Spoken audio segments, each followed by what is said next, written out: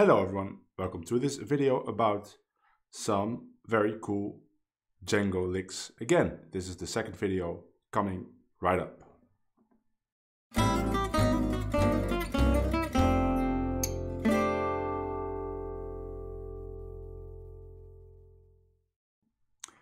So yeah, the previous video, the first video in this series, seemed to be very popular. Lots of positive comments and a good amount of views in the first 3 days. According to my statistics, the YouTube statistics, this was the most popular video, or the second most popular video in the last like 3 months. So I decided to break tradition and not do a bunch of series all at once, but stay with this series for now. And here is the second episode in which we take a look at Django stuff. You know, it could be anything: chords, licks, accompaniment behind the solo, everything.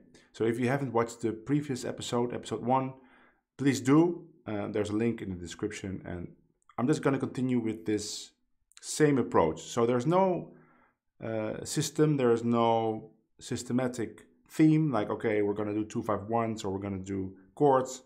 It's just 5 things, or today it's 5 that I picked out from this big PDF I have with lots of stuff. And of course I will be mentioning from which songs these licks are, so you can listen to Django play them himself. As always, everything is in F or B flat, even though the original recordings might be in another key. That is just because I like the consistency of one key or 2 keys, but B flat is of course very much related to F.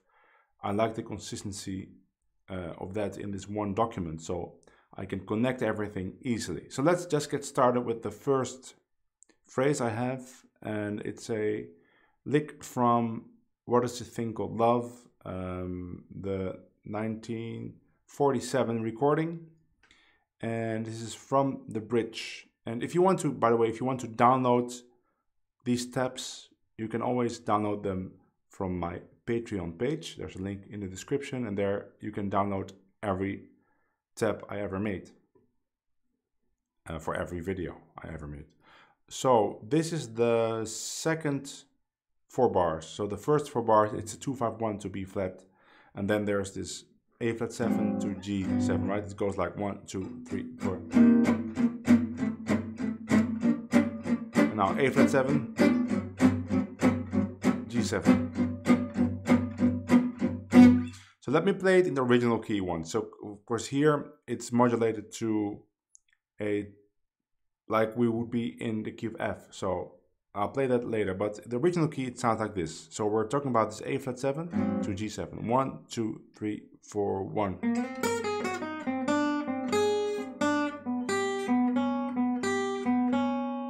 Three, 4, 1. 3, 4, 1.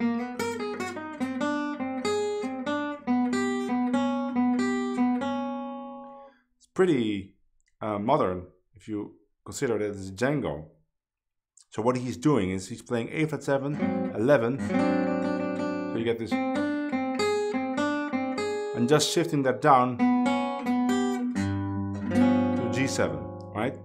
Now the funny thing is you can play this on A flat 7 to G7. But you can also play this on D7 to G7, because that's a tritone substitute of A flat 7 is D7, or the other way around.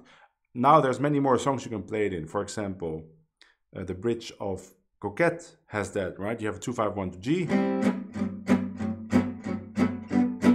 And now you have E7, A7. Now that E7, the tritone substitute is B flat 7. And now you can play this lick. So let's try that. By the way, so in the PDF it's this key. This is the same fingerings. Now it's D flat 7 to C7 or G7 to C7. Now let's find Coquette in my backing tracks. A link to all the backing tracks in the description. And let's play this on the bridge. So again, we have a 2-5-1 to G. Now it's E7. but I'm gonna think B flat 7.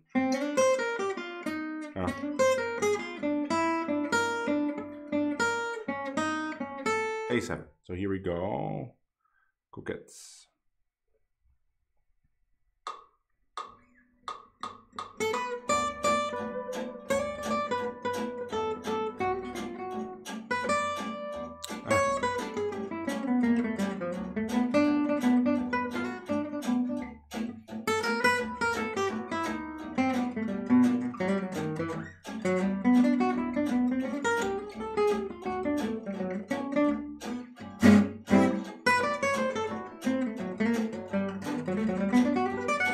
Here we go.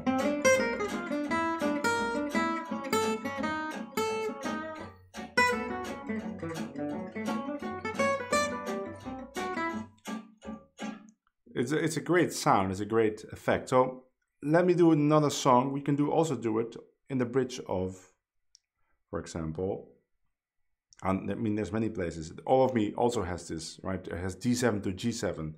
So then that's the same as A flat 7. But you know what? Let's do it in All of Me because I have a backing track for All of Me.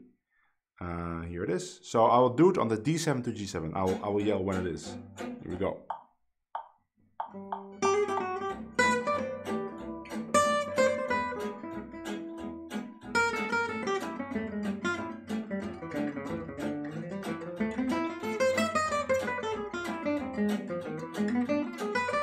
Here we go.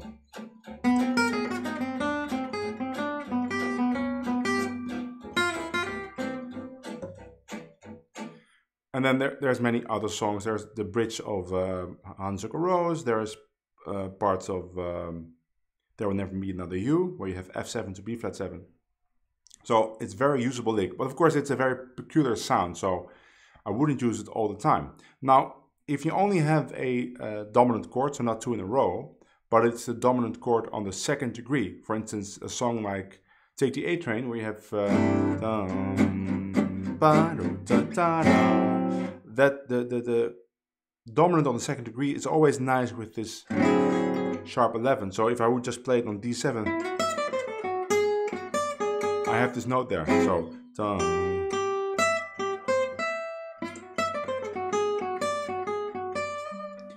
right, so you can use also only the first two bars and play it on a dominant chord. You can play it on every dominant chord that you want, but it's especially nice if the dominant chord is on the second degree.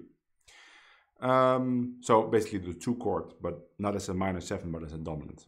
Let's go to the second phrase, second lick.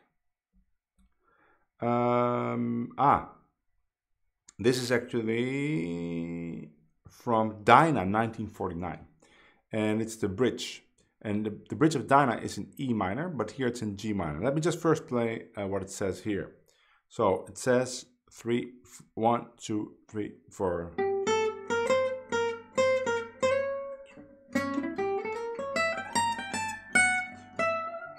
One, two, three, four.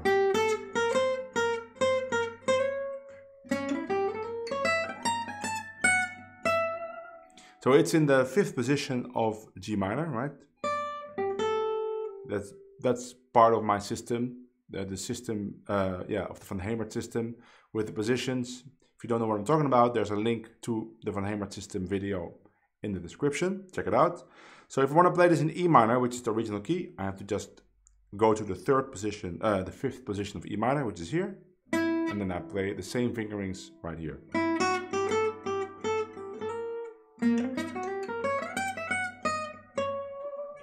And I have a backing track for Dinah.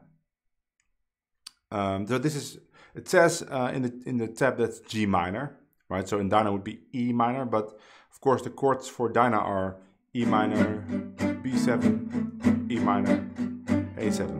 If you watch my video about Dinah, which I will also link, I explain that's basically all E minor. So we can play this phrase in Dinah, but we can play it in any song that has a long minor chord. But let's first play it in Dinah, so you can hear what it sounds like. Here we go.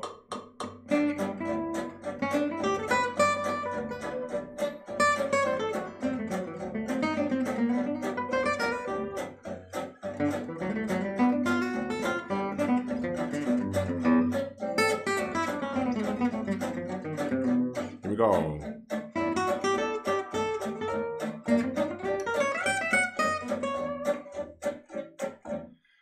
Now another song where you can play it, for example, is a song like I Remember April, which is also on my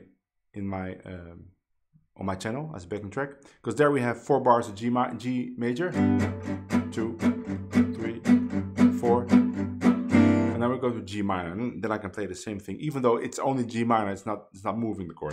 So we play it here.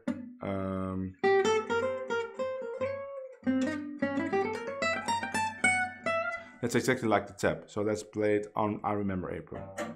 Here we go.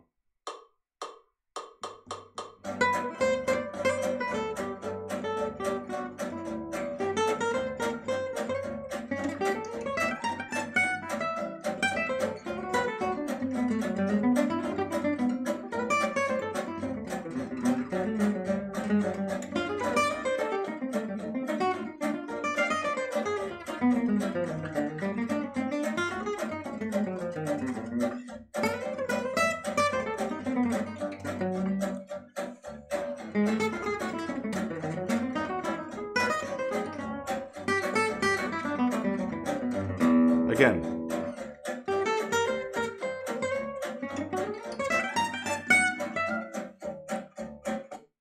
Now you gotta practice a little bit on that diminished arpeggio because it has an extra note, which is also not something I do a lot, but you have this A, B flat. Okay, let's go to the third phrase.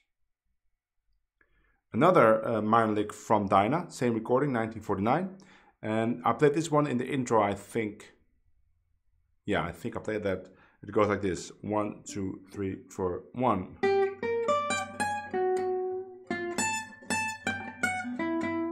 Very peculiar lick with big intervals. It's something that Django didn't do a lot. These really big intervals which spans more than an octave. So he started doing it more later in his life. So this is of course, or later in his recording career, which is also later in his life, of course. And this recording was pretty late. So 3, 4, 1.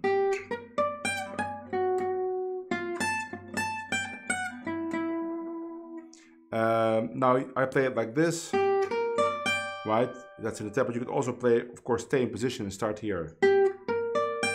So then you start immediately in the first position, might be easier.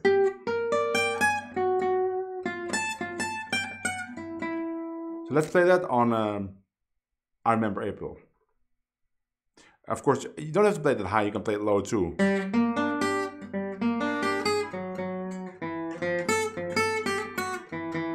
I think high probably sounds a little bit better because of the big intervals.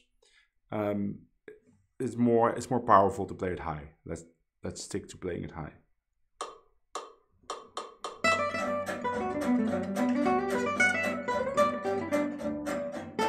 One more time.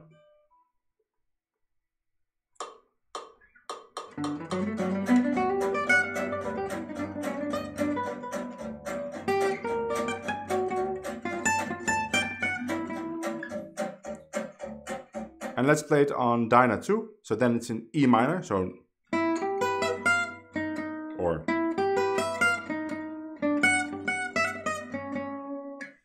let's find Dinah. Here it is.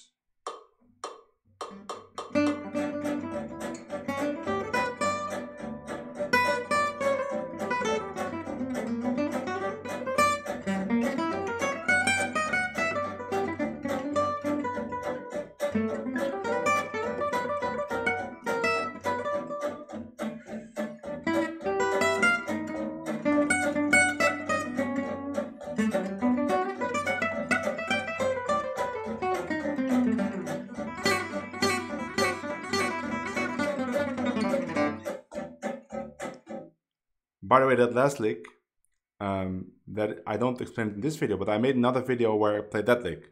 That video is called 5 Django licks I learned from Stochelo. I think something like that. But I will link it, if I don't forget, I will link it to in the description. That's a great lick too. Okay, let's go to the next one. A very easy one to play, but very useful. So this is just a lick for F, right? And it sounds like this. 1, 2.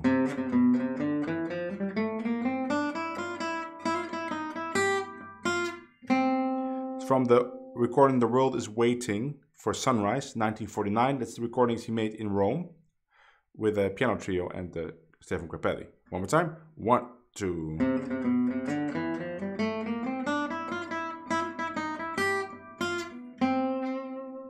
It's basically just a major scale up and then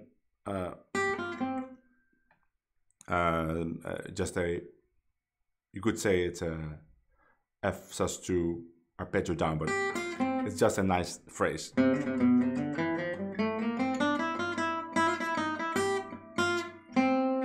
So why is this so nice? It's because the fingering is super easy. Right, you have 1, 2, 4, 1, 2, 4, 1, 2, 4, and then 1, 3, 4, 1 fret up, and then a nice little phrase to end the scale, which makes it not feel like a scale.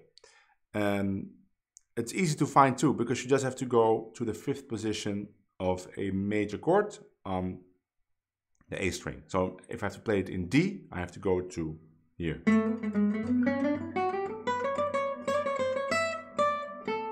I have to play it in B flat.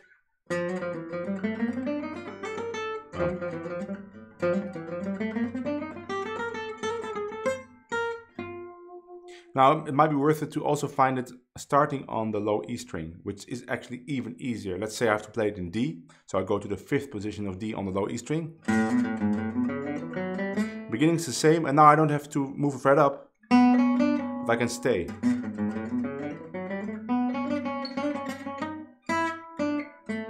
Let me play the one in F on both ways. So this is the one that's in the tab. 1, 2.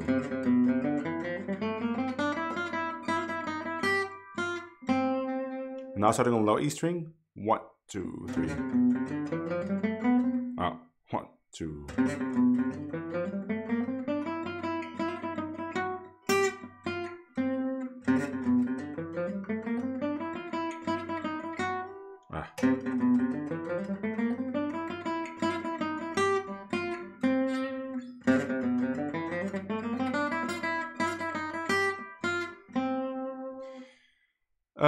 Let me play that. I can play that pretty much in any tune.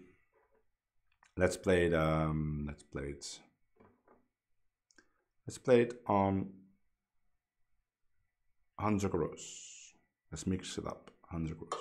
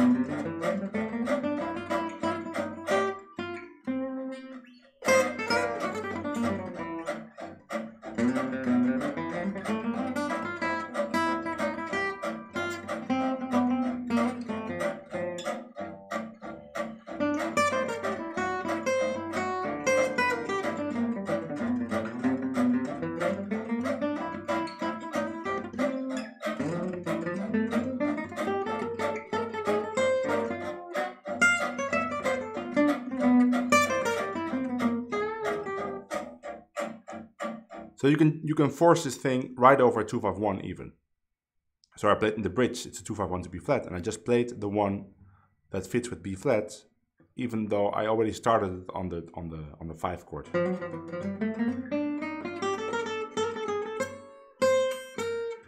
That doesn't matter. Okay, easy and very useful. And now this is a very difficult one. I thought I'd end with a difficult one.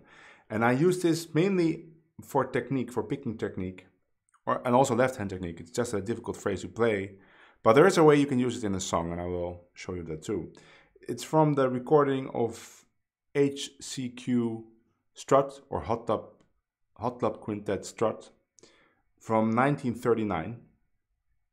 And original it's in C, but here, of course, everything is in B flat or F. So this is in B flat, or you could say F, because this would be the bridge. So the song HCQ Strut goes like this: 1, 2, 3, 4. Ta ta ti ta ta ti ta ta ti ta ta ti ta. That's that weird song. And the chords, you can play with these bass notes, but you can also just play A7, D7, G.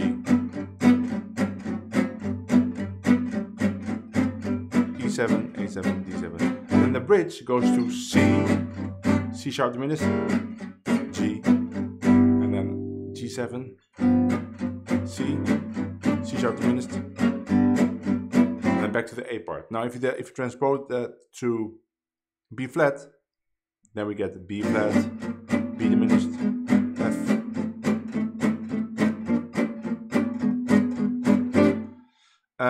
Now Django plays on that progression something really genius. Let me try and play that for you. 1, 2, 3, 4.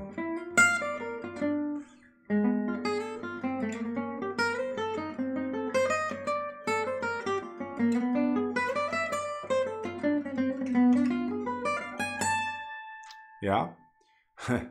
You see the first 4 bars, but this is the second 4 bars. So I'll play it one more time. 3, 4. Ah.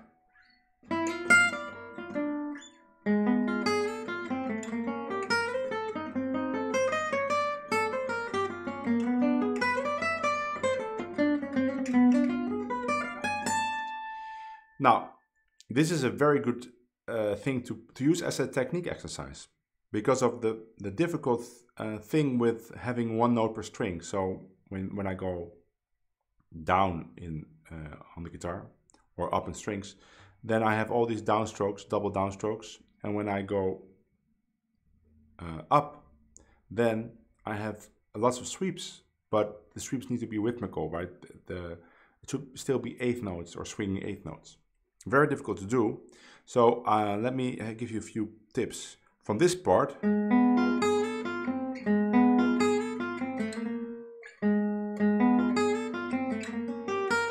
so I like to have this shape like a chord. Of course, Django was playing with 2 fingers like this.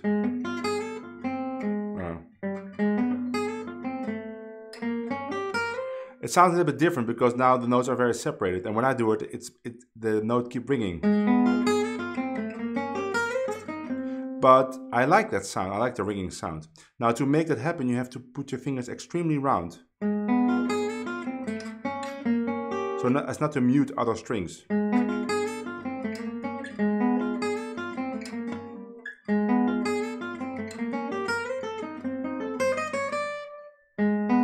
Here's the shape. Again, again. So you get.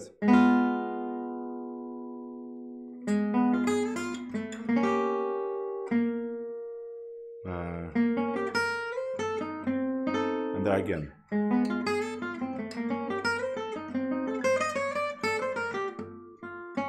And again. That's just a diminished chord. So that's the first tip. Now for the right hand, you have to be very aware of where you're going to use upstrokes and double down. So for me, slide, down, down, down, up. It's very, it feels natural to do 2 downstrokes there, but then you make it yourself, you make it more difficult for yourself. So that should be an upstroke. Up.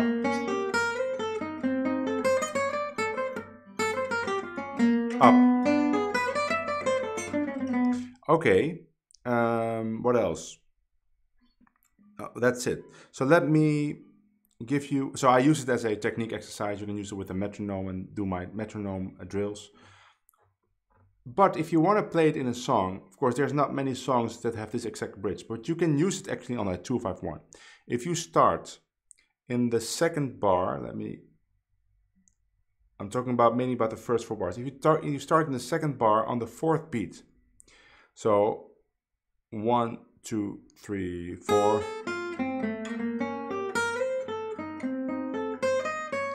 This would fit on a 2-5-1 in B flat. So you get, or a 5-1 in B flat. So you get 1, 2, 3, 4. So this starts before the 2-5. 3, 4. Let me demonstrate it on, let's do it on Coquette. So on Coquette, I have a 2-5 in D. So I have to start, then I would start here.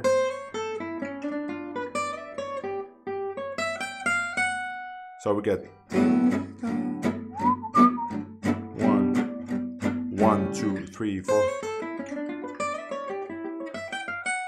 And then the bridge goes to a 2-5-1 in G. So 1, 2, 3, 4. Let me try that on Coquette. Now I actually have never done that, but I'm gonna try it.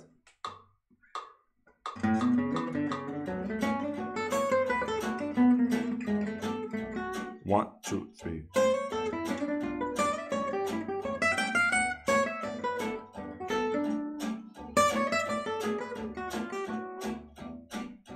One, two, three.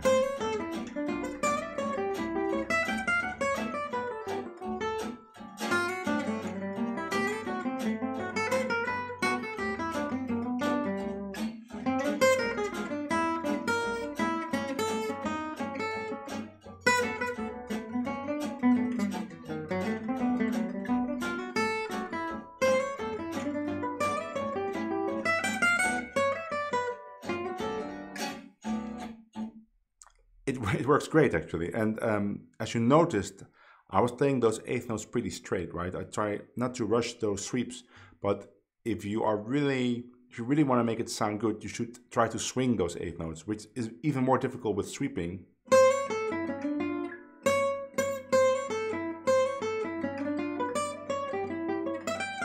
Let me try that.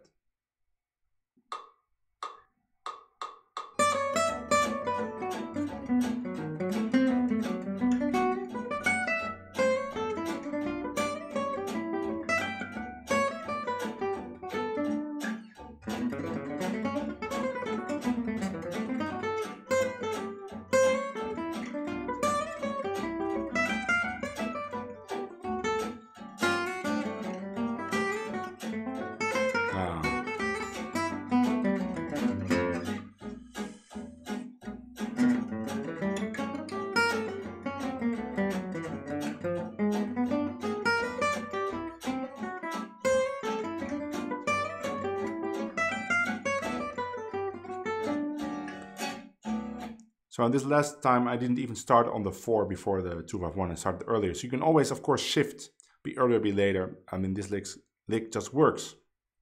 So that would be one way to use it. Now, actually, this lick continues with the A. I didn't play it. But even though it's one thing, right? If I would play the whole thing, 3, 4. 1, 2, 3, 4.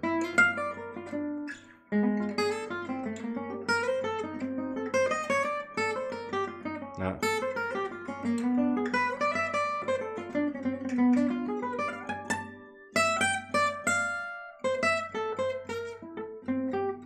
that's the last part. 1, 2, 1, 3, 4.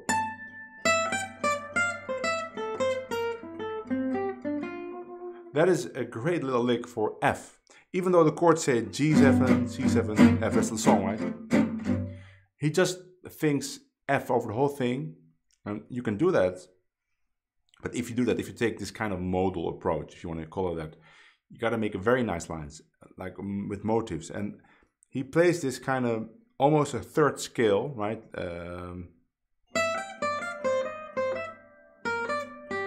That kind of idea, but then just a really nice musical phrase. So you could skip the first beat actually and start on the third beat. So 3, 4, 1, 2.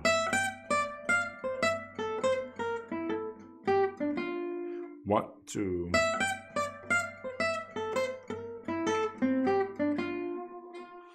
And then realize, okay, this phrase starts in the 4th position of a major chord. And as you know, we don't have a fourth position for major chords, only 3. So maybe think, okay, it starts on the major 7, which would be the fourth position, but I rarely use it. But of course, this would be it.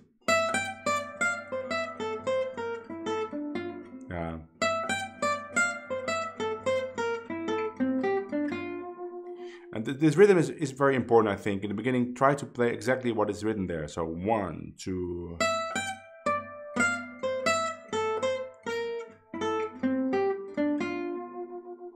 So for instance, if I have to play it in, let's say D, then I have to start on the C sharp.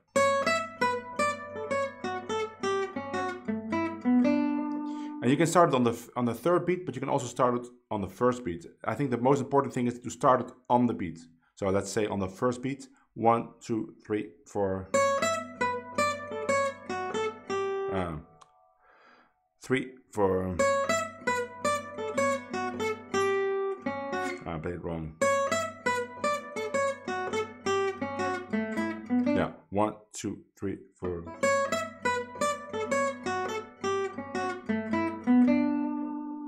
So I have coquette here, so let me play it in D, and in the bridge I can play it in G.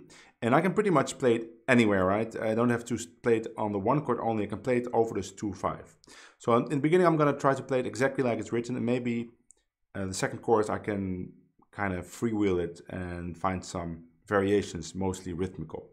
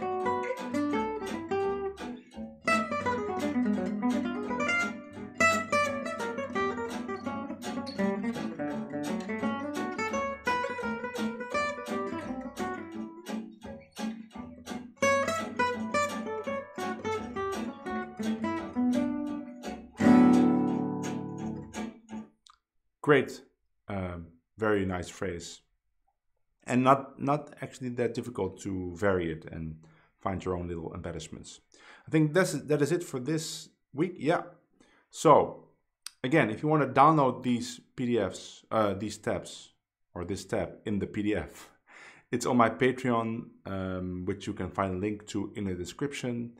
And please like this video, share it with friends, subscribe to my channel, and if I see that this video is again doing well, I'll make a third episode. So I hope to see you there. Bye.